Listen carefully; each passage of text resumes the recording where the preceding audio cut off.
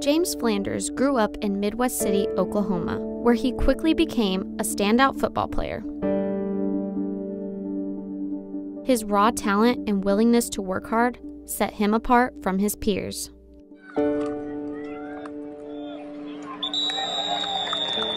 James Flanders, the ball carrier, touchdown, Midwest City. James was our running back who carried the ball the majority of the time. I wanted to be a wide receiver, but the coach was like, nah, you can't do that. You have to be a running back. And ever since then, I've been great at what I did. James was a phenomenal athlete. He grew up in a family full of athletes. His dad was a running back. He played running back in college. Was an all-stater, led the state in rushing his senior year. My senior year is that's when they started looking at me, so I had to go out there and go get it. His junior year was good, but his senior year, he just blossomed. You know, just like a big old rose just blossomed out there, and I enjoyed every bit of it. Each game, I had a lot of carries each game, a lot of yards. My O-line really pushed me through. If it came to crunch time, everybody's looking at him. If he had to make a big run, get the first down, that's what leaders do. They step up in the moments, and he was the kid that would do that. And I pushed him a little bit, a lot, but I said a little bit. I started playing football when I was younger. It's called Pee Wee football. When he was small, he didn't like to go to practice, so we had to force him to go to practice. And I think he started loving it because he started looking at his brother and them. Even though I think I'm better than both of them, yeah, they always had a big influence on me. It's a little fun deal, we're all competitive, playing against each other a lot. They were very competitive with them growing up. Even at home, they playing their games and stuff. Well, they all wanted to win. Yeah, they all wanted to win. Well, it is all around fun, but we know that when it comes down to it, we'll give 100% everything we do. My deal was that if you're not gonna play, get out the way. Don't waste nobody's time. Don't just play and play your heart out. And I think just by his actions, just by what he did on the field, pulled a lot of guys in too. He had a very good impact on people's riding because he had an outgoing spirit. He's just so positive and so outgoing that people look up to him. What is he going to do next? Firstly, I always shout him out and talk to him every now and then. I hit him up. During high school, he really coached me up on some things I didn't learn from my brother or nothing that. So I basically he was more like a brother than a coach to me. Somebody that, beyond football and later on down the road, it's not necessarily a coach-player relationship, but it turns into a friendship. While James was playing football at Midwest City High School, the team went 30-5 and undefeated in their district. They made it to the second round of playoffs twice and recorded only one loss 2 years in a row. He led Class 6A in rushing as a senior with 2,456 yards and was the 18th ranked Oklahoma prospect. Once a bomber, always a bomber. You never forget where you came from.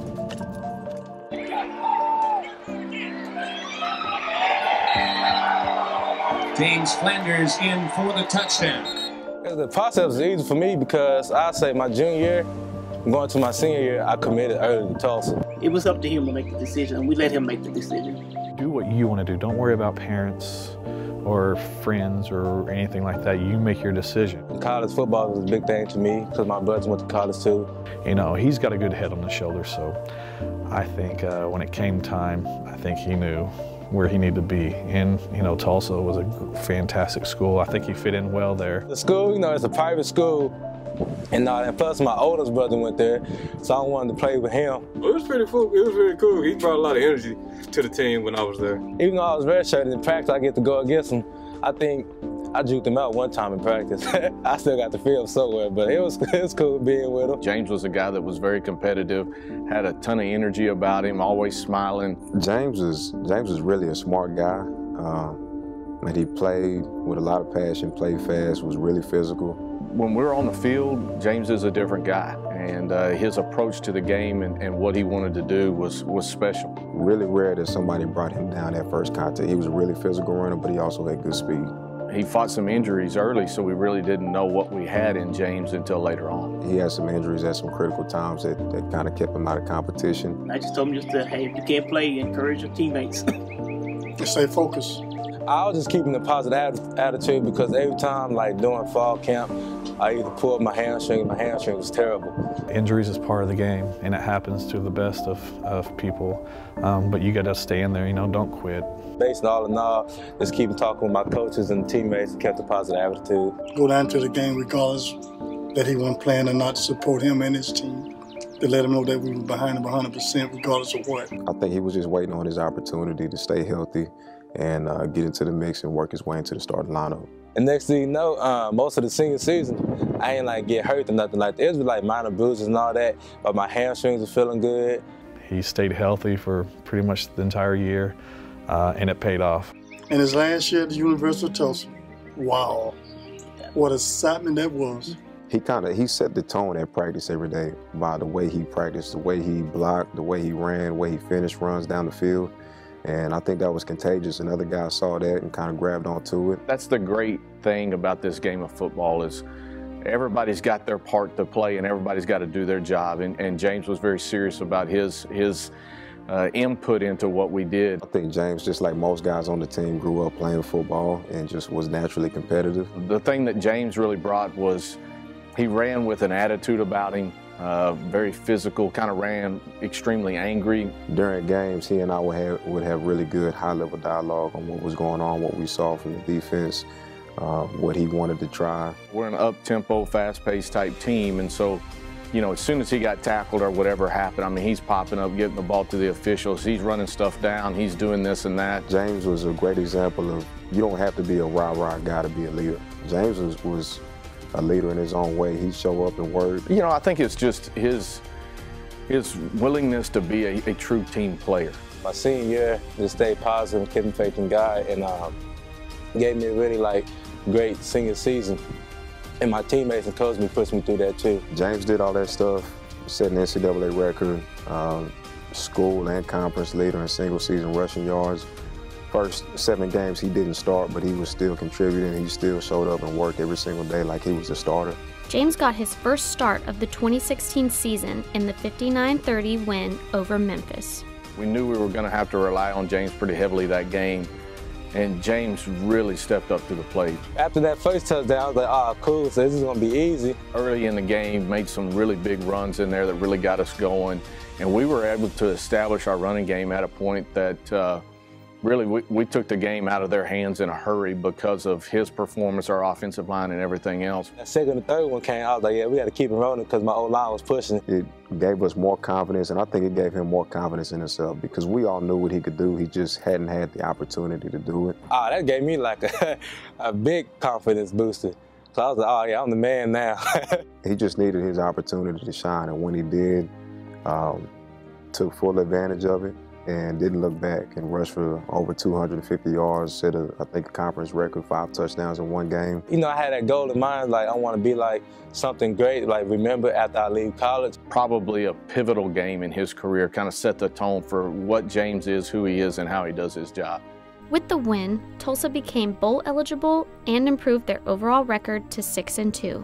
After I graduated, I watch his games. When I had my little daughter, we'll sit there and watch him play all the time, or whatever on TV and stuff. Even watching TV, watching James on TV, I coached him, I taught him everything he knows. But this senior year, wow, was the whole staff, the quarterback, the receivers, the running back, just to watch them kids play as a unit. They did the thing.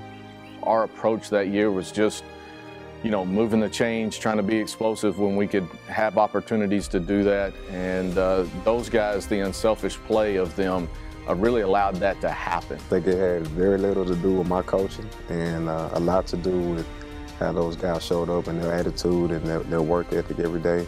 In the final game of the year, Tulsa defeated Central Michigan 55-10 in the Miami Beach Bowl.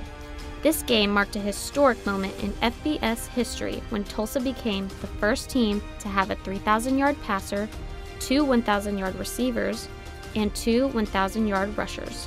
James Flanders and his 4 other teammates are now in the College Football Hall of Fame for this amazing accomplishment.